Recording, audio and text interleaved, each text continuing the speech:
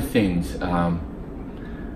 So in no particular order, I'm going to put some more generic ones out there that are absolutely key.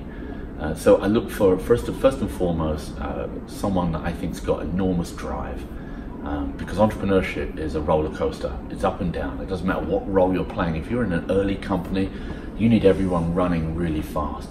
So they've got to have that intestinal fortitude. So that would be point one. Point two is I look for a like-mindedness on the vision. In small companies, the cultures are being established. They're living in unstructured to semi-structured environments.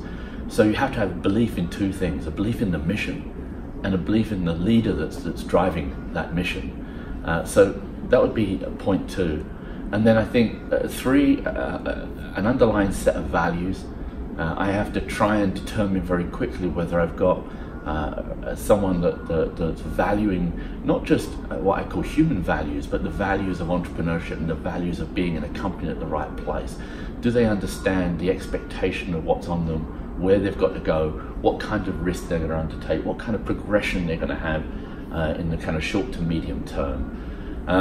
So point four, I'd say they've got to have an opportunity to demonstrate, and I'd draw this out in the interview process, that they can solve problems. Every day in entrepreneurship, in startups, you are solving problems every day. If you're not, you're doing something wrong. And it's not just the founder or founders that are solving problems, it's everyone.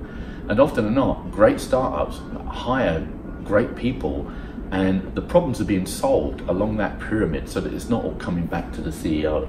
So I try to hire people that strong analysis skills, critical thinking, deductive reasoning, that can just go out there and solve problems and present solutions that we can all get behind.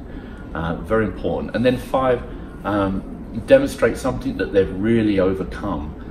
Something that was a leapfrog for where they were in their career, where they demonstrated that they perhaps surpassed their own reality at the time. So it shows that they've got the ability to go from one place to another place pretty quickly. This is about the demonstration, or the power of demonstration, that someone knows that they're able to do things that are beyond their average daily competency. I think that's a super important demonstration, and you can draw that out again in the interview experience. So often what happens in interviewing is that you get people that will talk through things that they've done, and they're okay, they're pretty impressive, but you're trying to see what else can they do that's not written down on paper. So that'll be my five things.